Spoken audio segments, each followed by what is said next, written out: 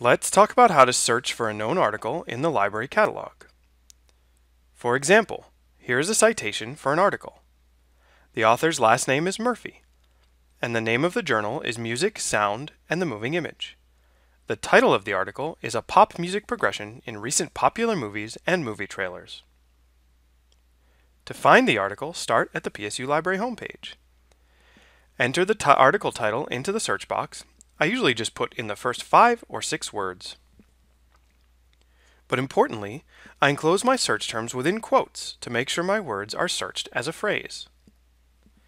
Once you have entered your terms and enclose them in quotes, press Enter or click the search button. If the article is available, you should see it as the only result or near the top of the results lists. Now is a great time to sign in. Underneath the article, there is a green link for online access. Click here to get full text access. In this example, the article is available in a few different locations. Try the first, and if it doesn't work, try the next. Here is the full text of the article.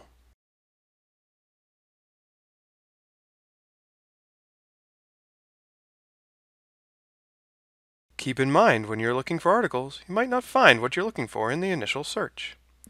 If this happens, double-check the library's journal holdings to see if we have access to the journal.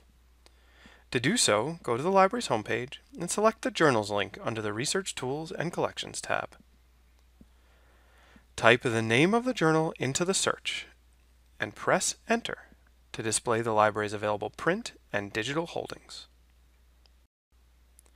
And always remember, you can use interlibrary loan to request articles that PSU does not have direct access to. If you have any questions, please don't hesitate to ask a librarian.